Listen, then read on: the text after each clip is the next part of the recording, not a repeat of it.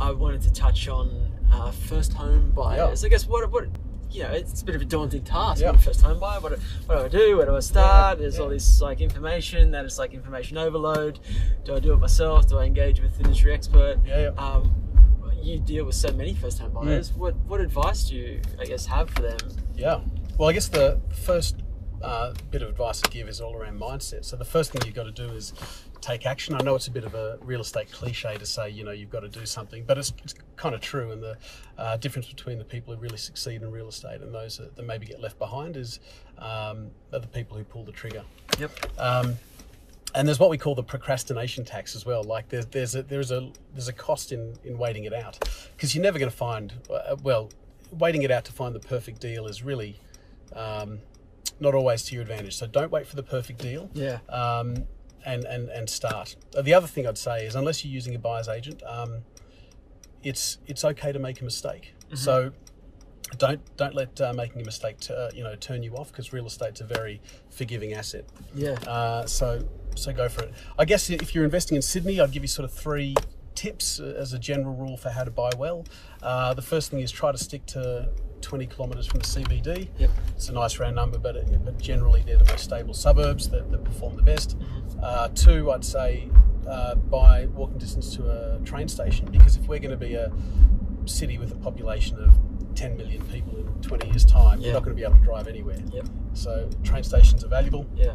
The third thing I'd say is avoid high-rise and stick to low-rise and boutique. Yeah, they're kind of you won't go wrong if you do that sort of thing. And I guess what's the philosophy around high rise? Yeah. Sticking to low rise. Is that just strata fees are higher, and I guess maintenance? I don't know. Where does that come from? It's more that the economics of buying property is all about trying to get as much land as you can. Yeah, sure. So the lower rise, when you buy a unit, you are getting land. You're just getting an allocation of land. So if you buy something low rise, you're getting more land,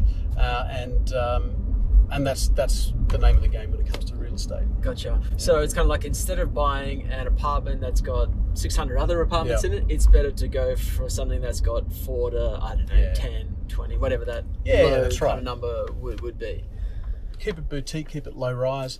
There are several practical reasons why that's valuable too, because you have unworkable strata meetings when you've got 600 people in a block. But that's not the main reason. The main reason is just to make sure that you're getting land that is a desirable place to live, that it doesn't turn into a ghetto once it starts to age and look a bit tired. So a little bit more about first home buyers and I guess events and seminars that you actually run. So you run quite a number of seminars and events. Are they free actually?